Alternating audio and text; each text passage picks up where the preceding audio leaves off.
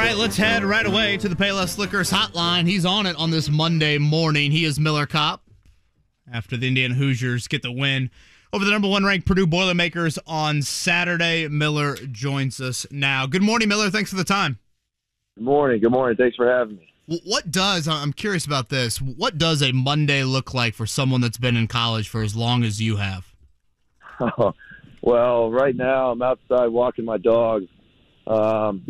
I'm all online right now, which is actually really nice because I look at it this way. I feel like I've paid my dues in the classroom. Sure. And I will be getting my degree, so it's basically school basketball right now, and it's pretty simple. And picking up dog poop, I assume. Yeah, later today, actually, after practice. Okay. I have a really weird question, Miller, when it comes to – I've thought about this with the transfer portal. For example, you played 3 years at Northwestern, correct? Yep. Yes, sir. So I'm going to guess that when you left Northwestern, you probably had accumulated somewhere around, I don't know, 90 hours, maybe 95 credit hours at Northwestern. Is that right? Probably, yep. I mean, I was ahead in my 3 years. Okay. Yeah. So then how does it work in terms of when you transfer? And I know this has nothing to do with basketball, and I apologize for that, but Northwestern is an elite academic institution. Not that Indiana is not, but how does it work in terms of the hours that transfer, and then as a graduate, do you still graduate from Northwestern? I mean, obviously you're finishing at Indiana, and so many hours have to be with Indiana University. Take me through it. Well, so I did not graduate at Northwestern in 3 years. So I was there for 3 years, was very close. You know, I was a couple classes away from being able to graduate in 3 years, but it just didn't happen. But they're on the quarter system, so their classes, the classes are, a lot faster, and just because there's more of them throughout the year. And so that, I think, was the biggest thing when transitioning from, there to Indiana, is that the hours didn't exactly line up because I had to take, a X amount of classes at Northwestern and significantly less classes at Indiana because they're on the semester schedule. And so that the hours, some things didn't transfer because I didn't have enough. And I'm not a pro at it, but our academic advisors, Lori and Price, make sure we're all good with that stuff. So it all worked out. And Miller, what's the dog's name? Dog's name's Ivy, I-V-Y. Okay, Miller and Ivy joining us here on the Payless Liquors hotline. What kind of dog is Ivy? Boxer dog, 1 year old. The best. Boxers are the best. Look at that.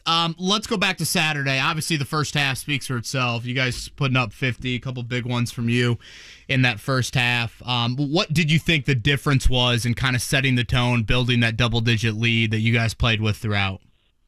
Well, I think a big thing was our pressure on the ball. The thing with Edie is you're not going to stop. You're really not going to stop him. He's going to score. That's kind of what we talked about going into the game. It's like he's going to score some, and we just have to make it as hard on the other guards as we possibly can. So that's pushing their catchers out, making them play as far away from the basket as possible, and really making the post entry passes tough to give Trace a little more time to try to just root Big Edie out. So that was a huge thing for us. And offensively, it's like, we feel like we're at our best when we're out in transition running and, getting dunks and early threes and stuff. So that was really the biggest thing, stops and then run. You had a huge steal there about 5 minutes ago. It was one of those times Purdue had a chance to potentially tie or take the lead. You were kind of digging down on Edie and got your hands in there. Obviously, you're not guarding him one-on-one, but how do you describe what it's like just to see his presence and have to deal with that out there? Oh, man, it's there's no one else in college basketball like him. He's huge, but he's also he's really skilled. His touch around the rim has gotten so much better since last year. He knows where he catches it, whether he has to dribble or not, which is really hard for defenses and doubling. In the second half, when he got some, a couple straight, we couldn't double because he just went straight up. He didn't even dribble. So, it's one of those things where, you just try to make it as hard as you possibly can on them. You know what's interesting to me, Miller? I'm going to be completely frank with you. I don't think I'm going to tell you anything that's going to shock you here, right? Yeah. My buddies, I went to IU, so I've got friends that are diehard IU fans, and they'll watch a game, and, if it's one of those games where you're not necessarily getting looks or your shot is not falling, then you always hear the Miller Kopp is not hitting threes. Why is he out there? Right? That's always the knock that comes with a three-point shooter. Your minutes are such that it is very clear to me, and you tell me if you disagree, that your role and what you bring and what Mike Woodson expects of you goes beyond just being a guy that hangs around the three-point line to hit a few shots. Oh, absolutely. What is your role that those of us who are not at practice don't understand? My role is something that has to, be applied every single day, at practice and lifts. I'm a guy who's been around the game for so long, in college and also with Coach Woody here for his second year. Is like, I know everything that he expects. I've played, every team in the Big Ten a lot of times. I know what, they run the same things every year. The coaches run the same things every year. A lot of the same players, the guys I've played against are the same dudes and have the same tendencies. And, so really my role, my job on this team is to, yes, make shots. It's if I have an open shot, I got to make it. And, I feel like I've been doing that, when the opportunities present itself. No, I'm not, out there getting plays run for me. And I understand that because we got, 2 pros, All-American on our team. And, we've had success on offense like that. So, the other things that I do and are expected to do is, know where everybody's supposed to be at, kind of be like a quarterback on defense. Always talking, always yelling, always communicating, and, making sure everybody's in the right spot and just being a leader out there. Every team kind of needs a guy that, just holds people together, holds people accountable, and expects the highest of everybody on the team. And so for me, that's, obviously it never shows up on the box score or it never, it's really talked about. But, the guys on the team and the coaches, I truly believe in that and believe in my role and the importance in it, or else, shoot, I wouldn't be playing. When I played basketball, there were always like a couple of guys on the team that you just kind of felt like everything was going to be all right so long as they were around. They just had like a very clear composure and understanding of what was needed game in and game out, and it created a calming influence in the locker room. And a lot of times those are not guys that were your star players. For Indiana, I think people would naturally assume that we're talking about Trace Jackson Davis or Jalen Hood-Schifino. But my question for you, Miller Kopp, is give me an Indiana teammate that provides that kind of a stability within your locker room that maybe doesn't get the headlines of the others. What I'll say is I would say Anthony Leal.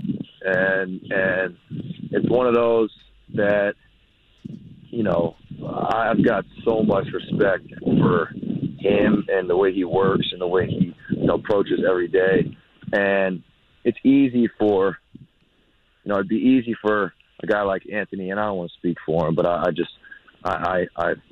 spoken with him, and we're really close. But it'd be easy for a guy like Anthony to be pissed off, he's not playing or upset and not work as hard or do whatever. But he is a grinder. He is somebody on the team who leads by example on the court every single day. So it's something where he knows oftentimes the scout better than probably anybody on the team. Because he's in there working with the scout team. Because so he can learn the opposing team's offense better. And so stuff like that, it's like you look at him and go, man, like this dude's working his tail off. Not seeing the results right now, but it's just something that you have to respect as a player and as a man. Played 145 career games. Miller Kopp is with us right now, and Ivy, I should mention, 1-year-old That's boxer right. Ivy also with us here. Miller, the court storm happens, and your thoughts are what? Are you, oh man, I got to go celebrate, I got to go shake hands, I've got to run to the locker room so I don't get trampled? What are your thoughts? Well, I was thinking, number one, I didn't even, wasn't expecting a court storm at all. We expected to win. We went into the game, 100% believing that we were going to come out with a win no matter what. And so that was our thinking, with that. And so after the game, they started storming the court. I didn't even realize it until I looked, and, half the court was already filled up. And then, people were shoving their phones in my face. And I'm like, I just wanted to get out of there, to be honest with you, and celebrate it with the team. So, It was cool, but at the same time, that's what we expected to do. So when you were at Northwestern, on the north side of Chicago, did you ever catch any Cubs games? We went to a couple as a team, and they were pretty sweet in the summer and springtime. Because you grew up in Houston, right? Are you an Astros fan? I am an Astros fan, but I'm not. I didn't grow up. I grew up. Both my parents were from Pittsburgh, so I wasn't. Die-hard Astros fan, so, but I definitely want them to succeed. I'm trying to figure out the origin of the name Ivy. My first thought was perhaps the Ivy of Wrigley Field. Then I thought maybe it's that Northwestern is darn near an Ivy League school. And then my safest, which is you have a girlfriend that named the dog Ivy. No, I'm single as can be, but very, very good answers, but all wrong. Actually, I was up when I was driving to go pick up, Ivy last year after our season ended. I was listening to a tape about training dogs, and they were good names are ones that are like one syllable and this and that. And then I just thought of Ivy, and boom, that was it. There you go. Wow. Okay. Gosh, Ivy's lucky to have you guiding him around. Miller, we'll end with this. The best pizza in Bloomington is where? Oh man.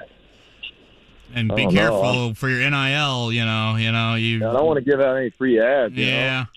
To be honest, you know what I will say? I think the best coffee in Bloomington is Inkwell.